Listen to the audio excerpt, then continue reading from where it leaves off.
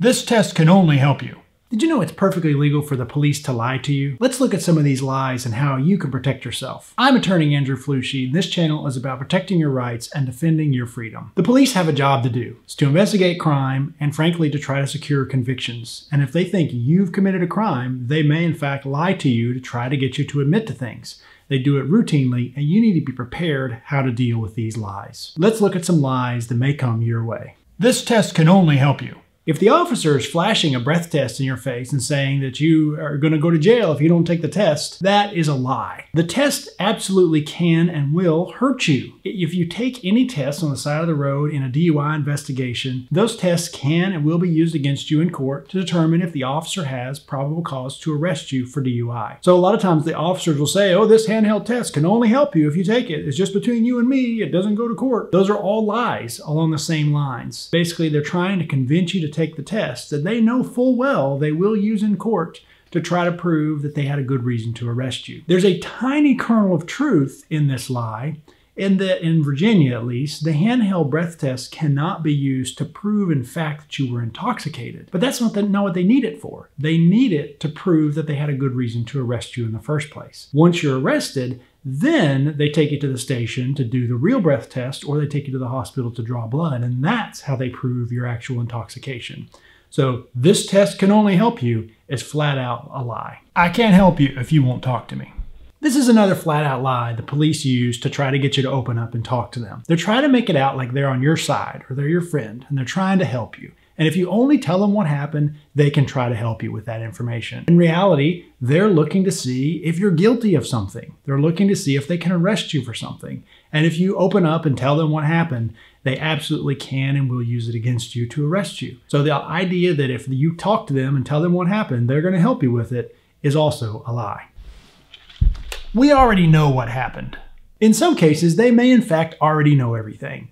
And in that case, it may seem like it doesn't matter if you talk, you're already hosed. Well, keep in mind there are rules of evidence. There are different defenses that could be used in your favor. If you talk, that's going to be an admission or a confession that will be used against you in court. And so even if some of the other evidence the police have is ultimately not admissible, if you confess to the crime, now that's going to be admissible. And so it's going to make their case stronger. So even if it's true that they do know what happened, you don't want to confess unless you're getting some kind of consideration out of it. And that's something you would need to talk with your attorney about. Don't trust the police that they're going to try to help you with the information, that they already know what happened, so you might as well just tell them. Only confide in your attorney, and your attorney can maybe work out some consideration for the information you may want to provide. But in many cases, the police don't already know what happened. Maybe they know some things, maybe they have a hunch or a guess, but they can't a lot of times prove beyond a reasonable doubt in court what happened without statements or admissions from you. If you keep your mouth shut, you'll have a much better chance of staying on the correct side of the prison wall. Now's your chance to tell me your side of the story. False. Your chance to tell your side of the story, if you and your attorney decide it's in your best interest, is in court in front of the judge or the jury. That's the time to tell your side of the story. You'll have a day, you'll have a chance to defend yourself, to put on evidence, to testify if you choose.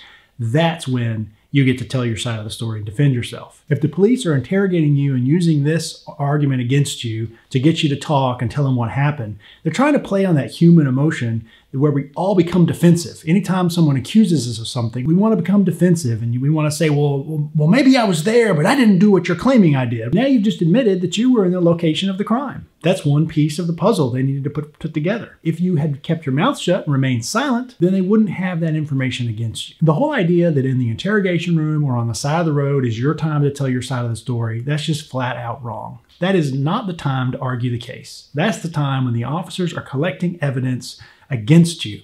They're trying to figure out what happened, and they're trying to determine if you're going to be charged with a crime. Now you may think, well, if I just tell them and I'm innocent and they won't charge me with anything, the odds are pretty strong that they actually will. If you remain silent, you have a much better chance of defending yourself in the long run if they do charge you with something. And then you can talk with your attorney about what your side of the story is, and then you can decide together if you're going to present that in court via your testimony or via other evidence.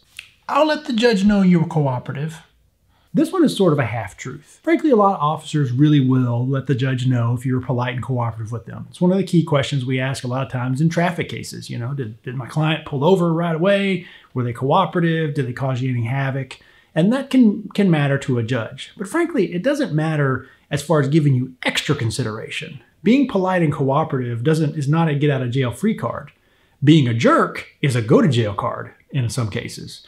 So being super cooperative with the officer doesn't necessarily get you anything extra. It may prevent extra punishments in your case. But the other thing is the officer in many cases doesn't have a lot of discretion. Once they've written the ticket, once they've charged you with a crime, it's really not in their hands. So even if they truly think that you were being honest and you were forthcoming with them and they appreciate that, they may not have any control over whether or not you're ultimately charged with a crime. They may not have any control over what happens with the ultimate disposition of the case. They might put in their 2 cents with the prosecutor or with the judge, but ultimately it's not their decision usually once the charging process begins. They may intend to say, yes, you were polite and cooperative with them, but it may not really get you much of any place. I would say you should not be rude to officers, and you should definitely be polite, but that doesn't mean you have to answer their questions, and that doesn't mean you have to perform voluntary tests for them. To learn more about how the police can lie, manipulate you into convicting yourself, check out my next video on Shit Cops Say. I'll see you over there, and remember, don't talk to the police.